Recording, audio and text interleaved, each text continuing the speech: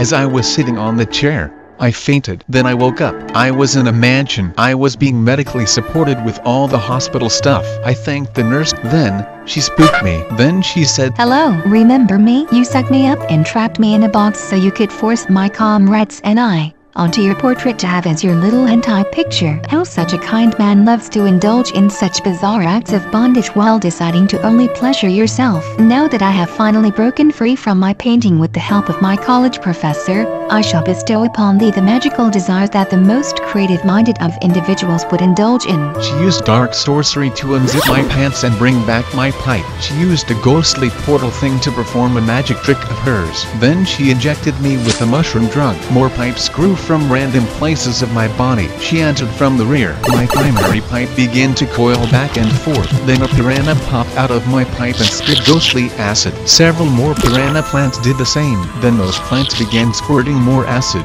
but this time in each other's mouths. My body began spinning around while this happened. The white acid that fell into the ground turned into booette. She then used a razor blade, chopped off the heads of the plants, and ghosts flew out of the dead plant bodies. She used the power of family to get her sisters to possess the plant bodies. Vines grew everywhere, and wrapped her main ghost. She then possessed the Pac-Man arcade machine and brought the 4 ghosts to life. The 4 ghosts combined into one large pillar, and inserted it into her ghostly fortress. Ah, yes, now this is spooky. I hope you learn a lot from my lessons, Luigi, just like how I have from my professor. Sister Booze, you can stop restraining me now. A spooky, scary skeleton enters the scene and awakens Luigi's stand. Removes Luigi's soul.